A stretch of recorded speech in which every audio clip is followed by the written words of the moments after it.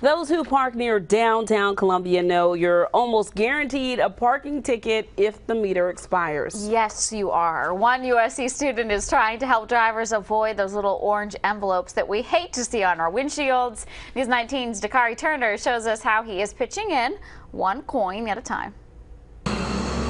Through my time here, I've gotten a lot of parking tickets. It's something many drivers in Columbia can relate to. It got to the point where it was literally like, do I want to go to class and pay for parking or pay for these parking tickets or eat this week? Not a situation anyone wants to be in, and neither did USC junior Ben Karmis. A lot of the time I'd either not eat or not go to class, and I kind of got sick of it. So he decided a couple of weeks ago he would do something about it and help others while doing it. Especially like as finals week is approaching, I figure now would be a good time to just put some extra change I have in people's meters so they didn't have to make that decision. He calls it pocket change, really. Dimes, nickels, quarters, whatever he has for as much time as he has. All of it comes from his own budget.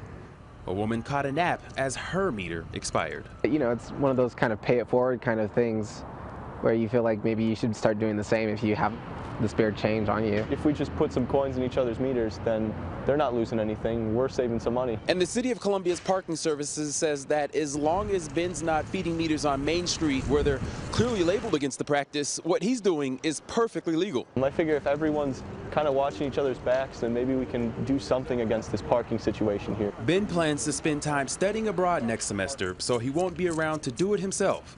Even more reason he wants others to donate their spare change to the cause. They might not even know that you just saved them an $8 ticket. They don't need to.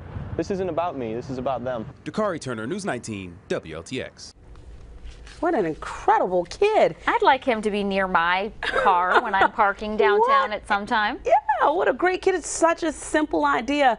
Ben says after he gets back from studying abroad, he hopes to keep helping people out with their parking meters. You keep your eye on that, Ben. He's going to do something big in life. In the meantime, Ben, as of 5:52 today, has a lot more friends.